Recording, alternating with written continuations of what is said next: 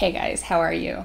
I wanted to make this video today because for a few reasons. One, something I've never talked about, and I think it's weird that I've never talked about it, but also it's just a huge part of who I am. It's a unique part of my life. It's always something that when people find out about, they're surprised for some reason. I just feel like it's an interesting part of my life story that some people will relate to, some people will be surprised about. I think it's just good to share different life experiences because at the end of the day, that's what makes us us. I wanted to share what it was like, what it's been like growing up in Canada, in North America as a second generation Muslim. So that means that my dad was Muslim and he moved here and I was born here and I'm Muslim. People are often just surprised to find that out, I guess.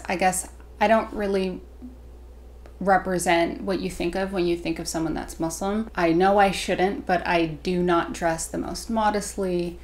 I don't cover my hair like with a hijab other than when I pray. It's not for a lack of belief. Like I definitely believe in the faith. It's just everyone's on their own path, I think, to the extent to which they follow what they believe in. But yeah, I think like that's just the first thing. For some reason, people are always surprised, from people in university to the workplace to people online. Like whenever they find out that, they're just so surprised. But yes, what it looks like to be Muslim, I guess, can show up in different ways. So I grew up, like I spent the first 18 years of my life in a small city that at the time when I was really young had like no other Muslim people. Maybe there were like 10, 15 families total. And that was a really interesting feeling because at that time, I actually really got on with the other kids that were Muslim. They were all like me. They were all mostly like born in Canada. And so you just like identified and connected with those people pretty well. They were also very diverse. For those 10, 15 families, they were kind of diverse cultural backgrounds as well. So we just kind of came together as like, we're Canadian, we're raised here, but we are Muslim. And so I got on pretty well with them at that point. Now, bear in mind, outside of that, the city I was from was like, I'm going to go 99.5% Caucasian. So really a minority. So it's just like interesting growing up in that kind of environment. And I think it affected different people differently. So for me, it's like I always felt very confident in my belief and in my faith and who I am and the different background that I have. But like some of my siblings felt a little bit more like, I don't know if insecure is the right word, but just like a little more like, oh, like I'm different kind of thing. And it's weird for me to explain this or weird for me to talk about it. So it definitely could impact people differently. But for me, I felt like good about it. I felt confident about it. But there's always this weird thing when like you say you are something, but people don't really understand. They don't really ask very many questions, but they're still super respectful of it. And that was cool. There was definitely this turning point in my city where there was a lot of immigration. And that was when things actually took a bit of a shift for me because there were a lot of Muslim families that moved where like the kids were from other countries. And I immediately just felt like I didn't fit in. It's like there were a lot of people who moved and they spoke Arabic and I didn't speak Arabic. I can read Arabic, but I don't really understand it. Or they moved and they were from Pakistan and they had like Southeast Asian culture and I didn't feel like I was part of that either. And that's when the first kind of like divide happened where I was like, I don't really know. It's like, I think I have these beliefs and I believe the beliefs, but it was the first thing that really drew the awareness to like cultural differences that exist in different Muslim countries and how integrated they actually become. Where like the line between what is religion and what is culture can really get blurred a lot. But for me, I didn't really grow up with that much culture because my parents were different ethnicities. Like my dad has mixed a lot of things. He's from Sudan, but he's mixed many different things like Egyptian, Turkish, stuff like that. And my mom is Chinese. So I didn't really grow up with a strong culture at all. So that became really apparent to me. And I just felt like I didn't fit in. I also kind of felt like because there was this cultural difference, sometimes, and this is more about me than And of course, everyone's responsible for it, but it's like for holding themselves in a certain way. But it's like, I definitely felt judged because I didn't fit into a cultural norm, a cultural expectation. Of course, it's on everyone. The onus is on everyone to not judge another person because you don't really understand where they're at in terms of faith and belief and whatever. And there's no one specific mold, but like, you know, that's how I felt at the time growing up. And so I didn't really have a lot of Muslim friends once like the community started to get bigger. And I met my first Muslim friend. She's still one of my really good friends. And she's the one that like actually showed like that openness towards me. We're not the same ethnic background, but we do have shared beliefs. And it was just such a beautiful thing to like really connect with someone and have them understand you at your core. So I had kind of like that experience, and that was kind of like my earlier life with it. I feel like I have to mention 9/11 because that was a really weird time.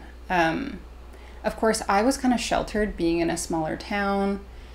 There wasn't a lot of racism in my town, but that was really weird. I think we're all at a point now where, as a general community, we understand that 9/11 is not the way of the religion. It's the opposite of religion. It's the opposite of Islam. It's the opposite of being Muslim, like terrorism in general. I don't understand how they're connected because they're at odds. And I think if you picked any random Muslim on the street, they would say the same thing. But yeah, that was a weird time, just like seeing the narrative towards my faith and my belief, which I viewed to be one way, like totally villainized. Was like really a weird situation and weird time to be. But I am really grateful actually that I was in this smaller community and I did get sheltered from it a lot. And to me and the Muslim people I was around, it was kind of like, that's weird. But internally in our bubble, like it was totally fine. And I feel really lucky about that. There's definitely this notion when it comes to Islam of extremism. Like I think that people can sometimes portray it to be that way. Like, oh, it's so extreme. There's so many rules. It's so hard. And it's not really. And for a little bit of context, like growing up, I would define my dad as he turned quite religious, in that he's what you call like a Hafiz, meaning he like memorized the Quran. The Quran is our holy book. It's kind of like the Bible. And I don't think that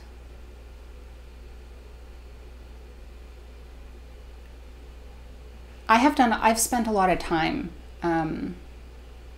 probably not enough, but I've spent a good chunk of time trying to understand about Islam and about religion, and that's really what fortified my own faith. And the biggest value in Islam are around peace and balance and fairness. And so how can it be, and so it's not extreme. And so I think like you always have to like look at, first of all, like look at it for yourself. And sometimes people are not the best representation of what a religion is. In fact, I'm not even the best representation. But I will say like I really connect with the values of it.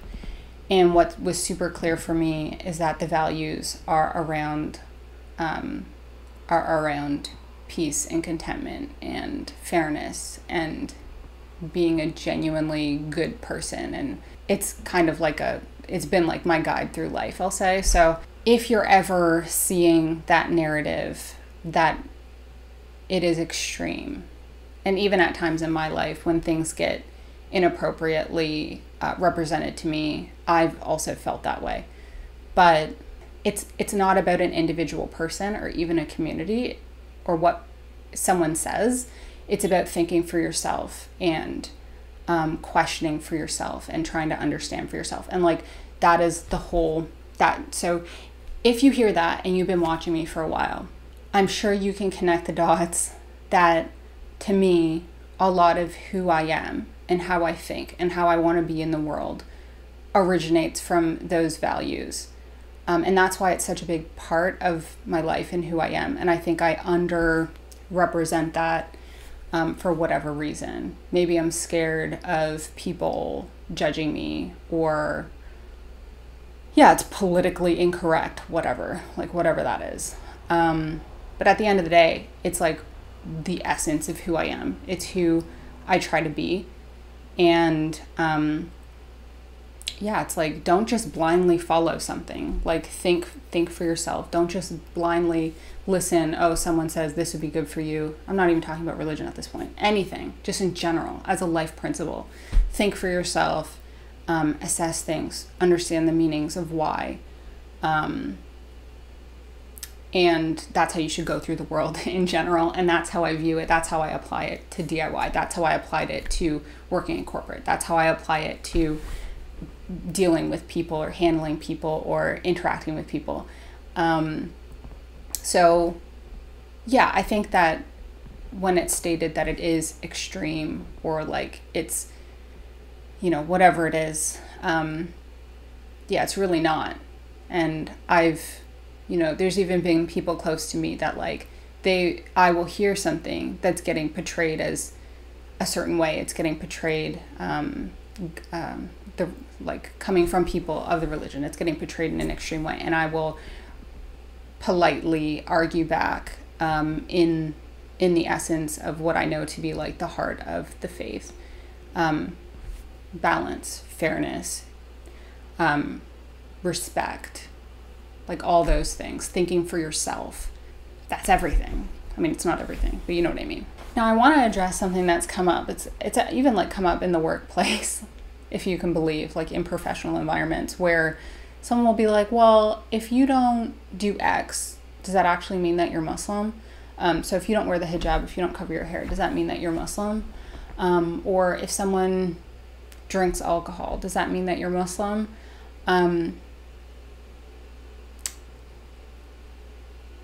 Yeah, if you believe in if you believe in it, yeah, then that makes you Muslim. You're not just, so what it means to be Muslim, I just want to clarify for a minute, is it means that you believe in like the core principle. The core principle is you believe in one God, one and only one God, and you believe that the Prophet Muhammad was his messenger. That is the core of it. And if you believe in that, then you know for yourself that you're a Muslim. It doesn't take like a big ceremony. It doesn't mean that if you do something wrong, you're banished from it. And also, I think one weird narrative is like, is it just because you're born into it? Like, oh, because your parents, whatever. No, if you can be born into a Muslim family and fully not believe it, and that makes you not Muslim. So it's very like based on you and what's in your heart and what's in your head. So to me, I almost can't help it, but like I almost get a little bit offended when people ask me that question. In the inside, I'm just a little bit like, really? Like you just don't, it feels almost like a bit of a judgment. Maybe it's not, maybe it's me just taking it the wrong way. I haven't gotten that in a while. But often like it catches people off guard. They find out that I'm Muslim, then they'll make a comment like that. And I'm just like, huh? Like it's to each their own kind of thing.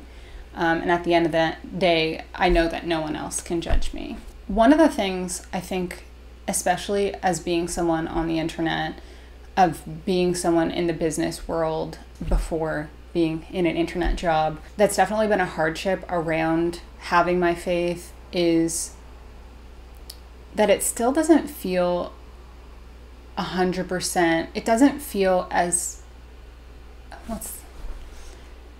it doesn't feel 100% as accepted as if I was Christian, for example. It still feels like something that I kind of keep to myself or in my family home kind of thing. Even I have a family member that like I showed them in hijab and they said, oh, would you really want people to see that? And it's like, yeah, I mean, I don't care. I'm not trying to hide it, but I guess I haven't been vocal about it. So yeah, I just wanted to change that.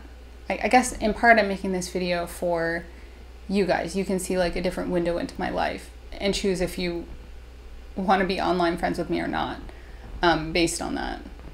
Up to you. And I'm partially doing it for myself because like I'm genuinely questioning in myself, why have I not talked about this? This is a huge part of who I am, to me, and how I view myself and my life and how I've been for a long time and how I continue to be based on my own learnings. This is like one of the single most important things about me and who I am and how I view myself. So why haven't I talked about it? That should say something, I guess. And it definitely says something to me.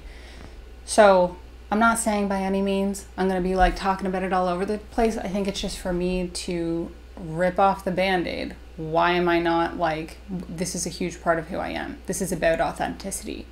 And I guess I shouldn't feel any kind of way to just, here I am, take me as I am kind of thing. So thank you for watching this video. I hope it shed a little bit of light.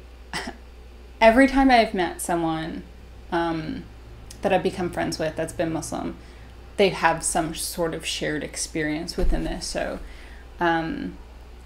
hopefully that resonates with any of you who have the shared experience.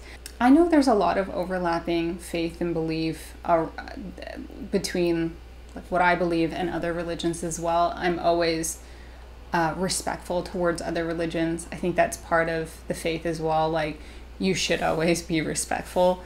People choose what they want to believe. They choose what they want to follow. At the end of the day, that's up to them. But here's a big part of my truth, and